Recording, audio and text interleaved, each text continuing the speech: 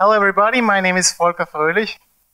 I've been using Zabbix for like 2 years now, and most often it's a very pleasant experience, but some of the time it gave me some stomachache.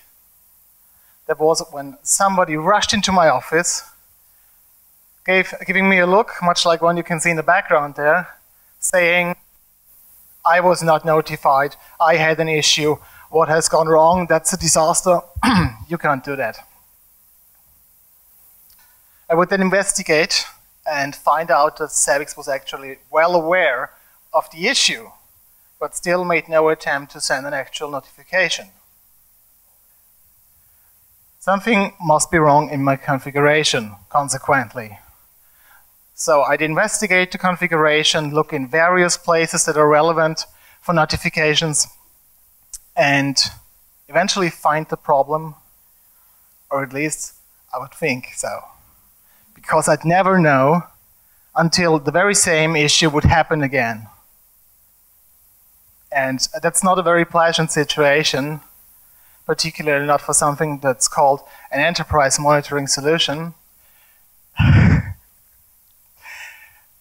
So I did something about it. I developed something. I'm not a developer, I'm not very good at it, but still I did. And I called it the Action Simulator. Has somebody heard about the Action Simulator before? 1, 2, 3, quite a lot. Who's using it? 1, 2, more than I expected. Well, let's take a look. A challenge. I'll come to the challenge later, sorry.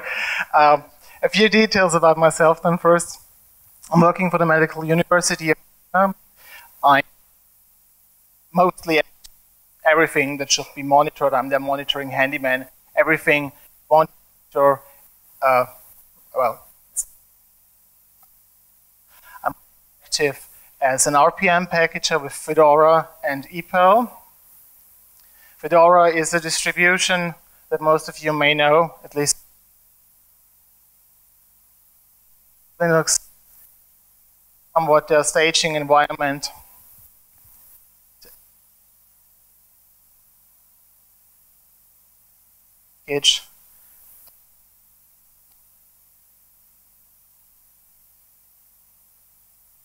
I'm doing that. You might be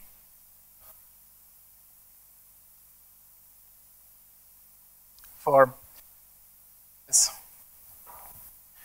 I've also started packaging the alpha version, Zabbix, because we've got to update, see if we may not.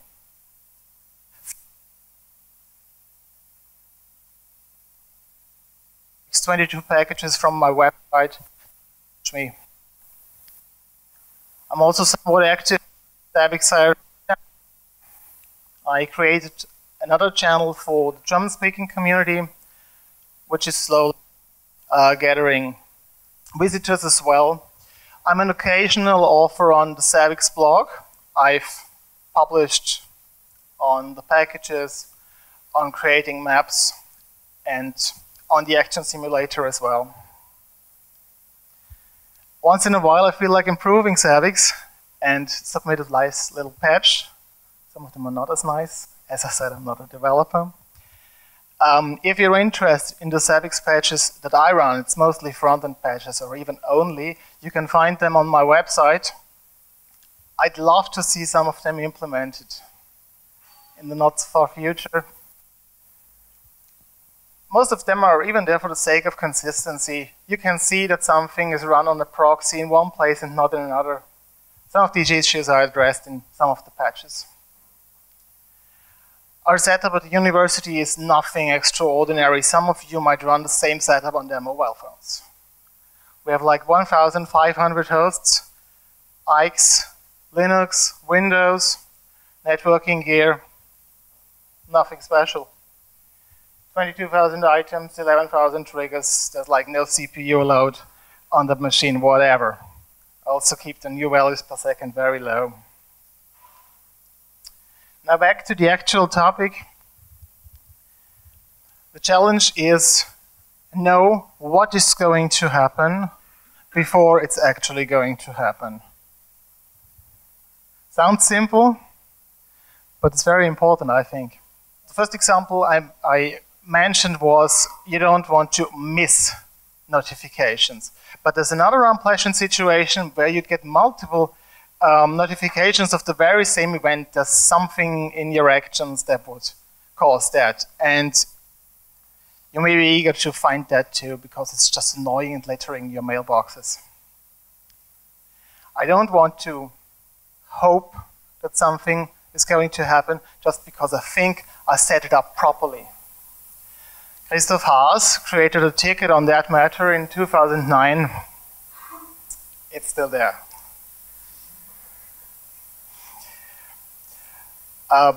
What makes it so difficult to configure proper notification in Zabbix?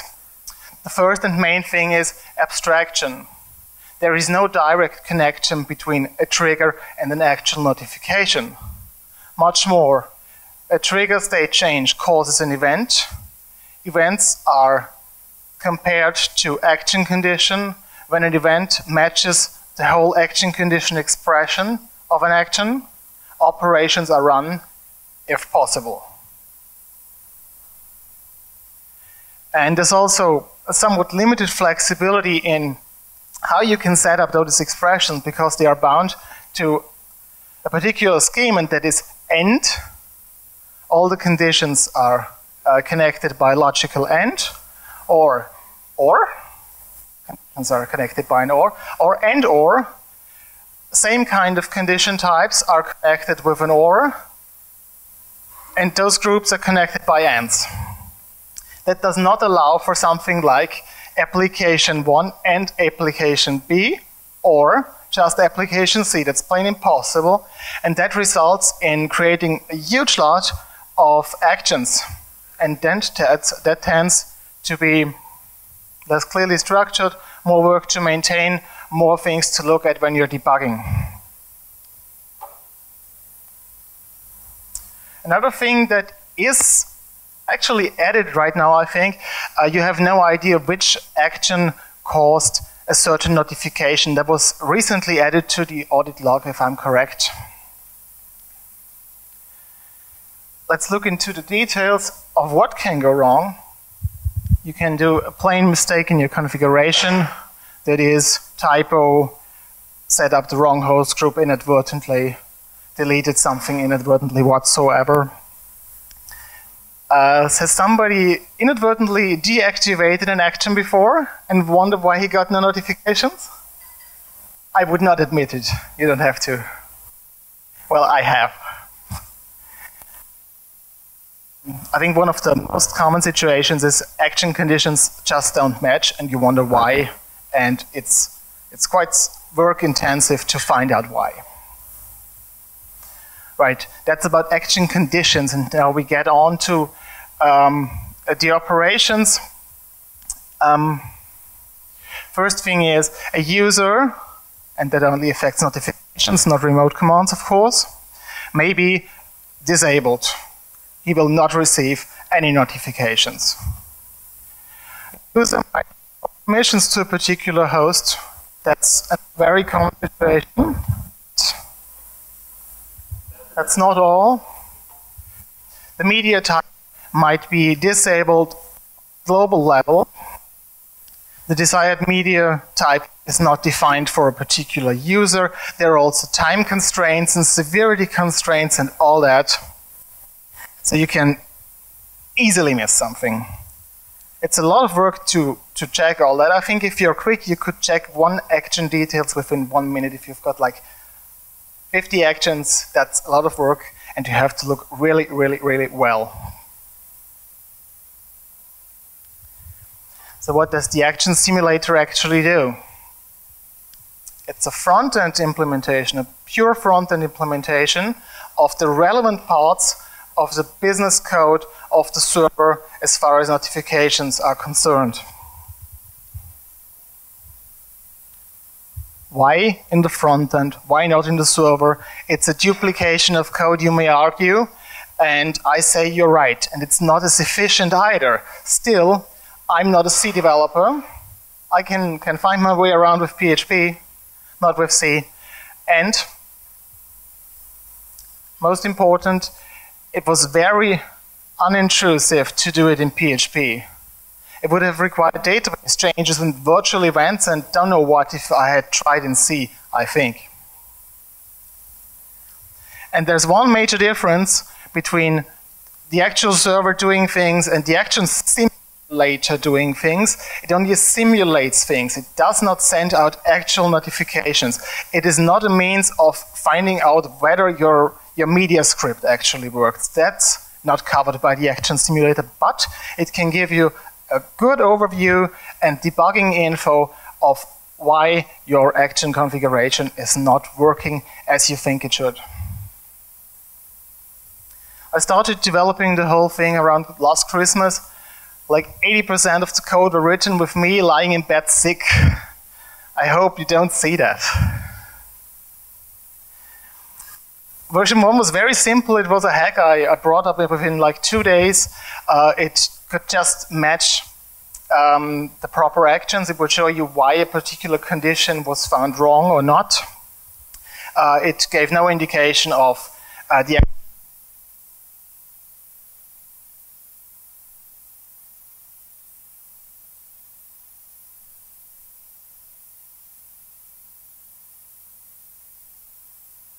API integration, nothing like that. That was the version I published, I think, like 5 months ago or so. And now I was on a holiday and I was sick again. Right. So I implemented escalation. It's still somewhat experimental. I don't know if it covers every corner case, but it looks okay to me. It's vastly simpler than the actual code on the server. API integration is there. I've added a new method. It's called action.run. And it's basically an extension of what action get gives you. Temporal settings are working quite well, as I can see, for action conditions as well as for the media settings of a user. Maintenance periods are a beast, particularly if more than one host is involved and hosts go into maintenance and out of maintenance. I haven't covered that yet, not really. Another thing I haven't covered yet is acknowledgement, because you can stop escalation by acknowledging things, right? And now I'll dare to give you a small live demo of, I've prepared 3 small examples that I think you can find in the wild. That's the list of actions I have defined. I tried to give them somewhat descriptive names. First one is a disabled action. You can see that on the right. The action is disabled, so it won't catch whatsoever. The second one is one that would cause duplicate messages in many cases because it matches most hosts, or most triggers actually. The other one is set up to show that there are media issues like time settings don't correspond with when the action or when the event occurs. No media type defined for that particular user, and so forth. And there is one that demonstrates escalation. The other ones are just very simple. And this one has a minor typo. It probably won't match what we desired it to match. And the other one is a common pitfall when you're using and or, and you think, I want notifications for a host that is in this group and this group, but not in that group. Don't try adding a not, because that's not what's going to work out as you intended. Of course it won't. It's actually plain to see, but it still happened to me, to be honest. Right, on to the hosts. I created 3 hosts. I've got 1 trigger each. And if you wonder how the action simulator integrates into the front end, it's just one small place. It's on the trigger list view. one additional column over here, actions question mark. Shall we look into this one?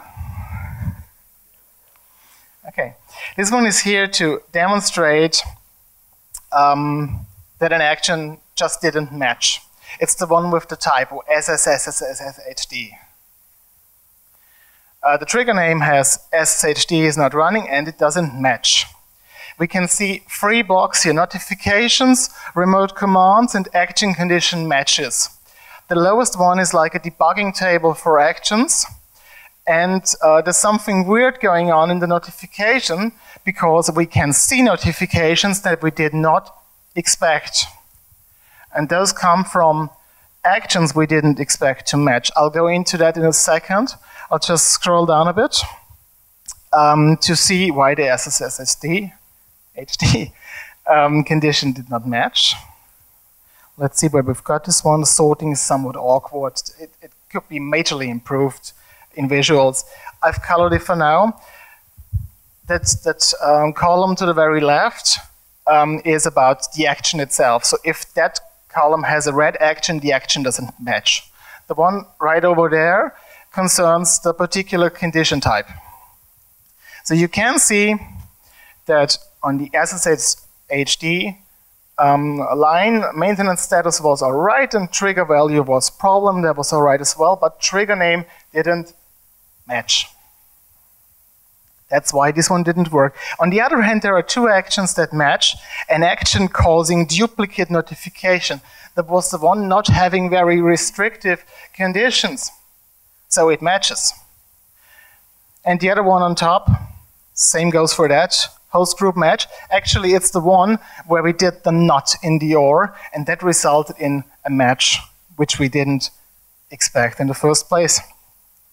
And when it comes to the actual notifications, you can see who is getting the message, which media type is supposed to use, what are the actual details, and you can see that form at the top. You can set the exact time when the trigger switched, and in the line below, when it switched back. You can see this time reflected over here. So that happened when the trigger flipped. And the column just to the left gives an indication of how much time has passed since this very moment the problem occurred. In further columns, the action name, the escalation step, the operation that you set up in the configuration. I could add more details there, I didn't get to it. The step configuration details. And on the very right, there's a column that says error. If this column has anything else but a dash, that notification won't go out. In this case, it's host permissions. The user Joe has no permissions to the host we just selected here. So if I wanted to fix that, I could just scroll down, find, oh, I've got a typo in that condition, fix it, done.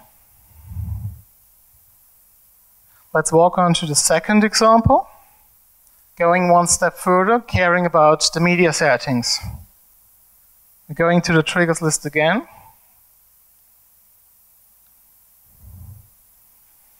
Click that. And find that there are a number of notifications that should go out. But the error column is pretty crowded, and for different reasons, actually. That first user had host permission issues. But the second user actually had the media type disabled on his configuration. Oh, we missed that. You can also disable media types on a global level. That's what occurred one line below. And you can also define those temporal settings and those severity settings that makes up the remaining 2 rows here. So we have to rework the user media settings in order to get that working, and the host permissions in these other 2 cases. And the third and last example shows something that is new in this version. I just published it on the website, labeled it 5A alpha, because it's highly experimental.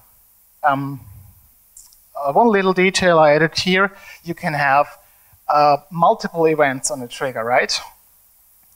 And of course, I can't really depict it here, but what I can do is give an indication that I will just have one situation of the trigger flipping, and that's the note you've got on top here. And for the other trigger, I've got dependency. No, wait, that's the right one. Oh yeah, there it is. Depends on, it gives you an indication that this trigger is actually dependent. It doesn't have a trigger dependency because you know that this trigger will only strike if it can. We assume that already. And now we're going to see escalation. I've got to warn you, the sorting is weird. Still, that's why it's alpha.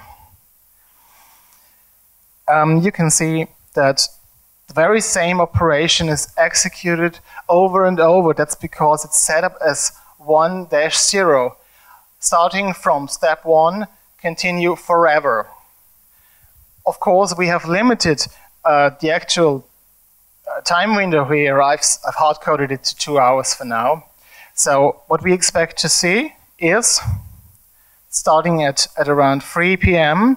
and stopping at 5 p.m. So we don't expect any notifications to go past 5 p.m.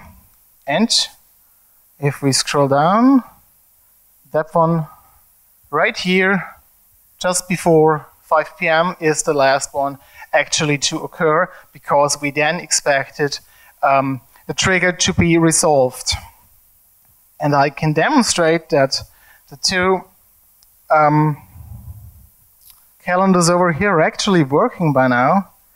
It didn't work before. So if I change that to 1595, 59, and reevaluate the whole thing, why doesn't that work in Internet Explorer?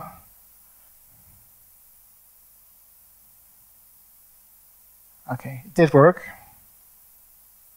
1559, the last occurrence of a message going out. And you may have noticed that there is a skip in interval. That's what's actually happening when you overwrite the default escalation interval on an operation level. And I hope I got it right here. And there was one more detail I was going to add. Yeah, of course, we've got some remote commands down here that are also running escalation step number 3 and number 4.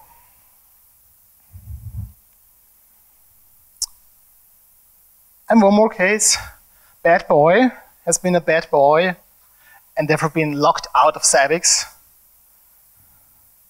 User is not allowed to access Zabbix.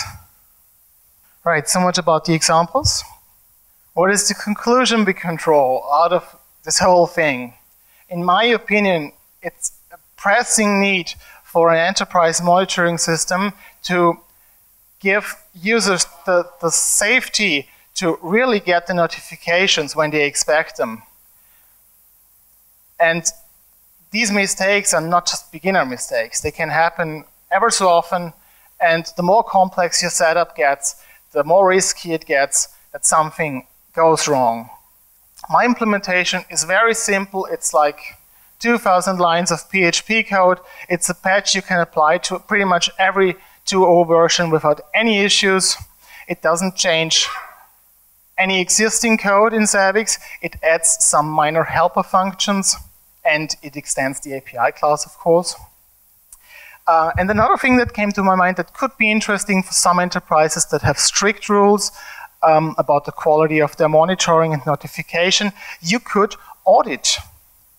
You could audit if there are any changes after you redefined your action conditions, for instance, or aggregated actions or throw away older actions that you considered useless before. And I'd like to give you a small testimonial that somebody wrote on IRC that I think is very nice. It says, Volker, I just cleaned up some alerting strangeness I've seen. All because of your tool. I think you should take the rest of the day off. Mind the timestamp.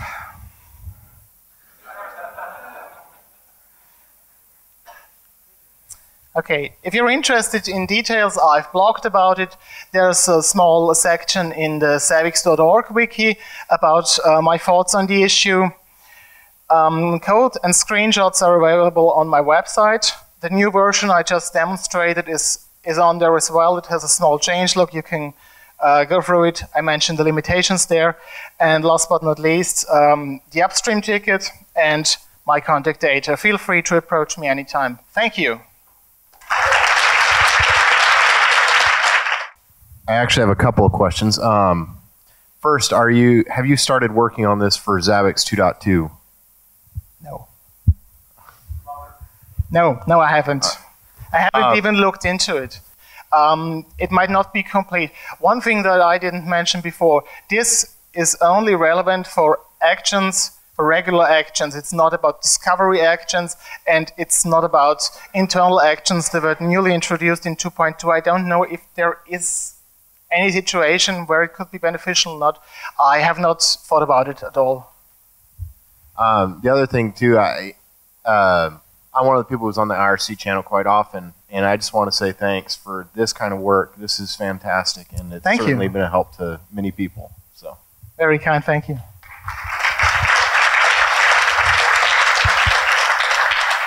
One more question over here. The question is, why exactly is not this featuring Zabbix 2.2 feature list? It really should.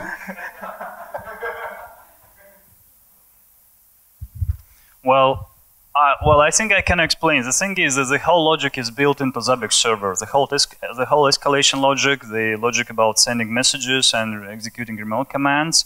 So it's not so easy, technically, it's not so easy to implement it in a way so that you click something or maybe for example, the testing of actions.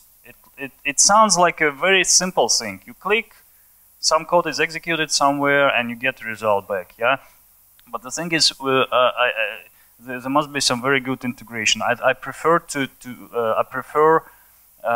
this quite sensitive code to be in one place, not distributed between Zabbix server and the front end, but it should be somewhere in one place. That's why. That's why it's not implemented yet. But I absolutely agree. This is a fantastic feature. Yeah, it must be implemented. But yeah, I also see that the BX Next request, it was submitted how many years ago? Like 5 years ago, 4 years ago. Yeah, and still not there. It's a shame. Thank you. And the second question is about a bit more complex actions, which would include like multiple triggers. Is there any way to get information about those actions? Like if you have like 3 triggers with end condition, something like this. 3 triggers with end condition? With end condition in an action. If I can test one trigger and see what actions are going to be executed and who's gonna be notified. But if I have an action with 3 triggers in a condition with end condition, so basically all triggers must trigger to action to work. Would it be possible to? That's a very good question. I haven't tested this scenario, to be honest. I think it won't work as it is right now. But what is possible is if a trigger expression contains items from different hosts, that works just fine.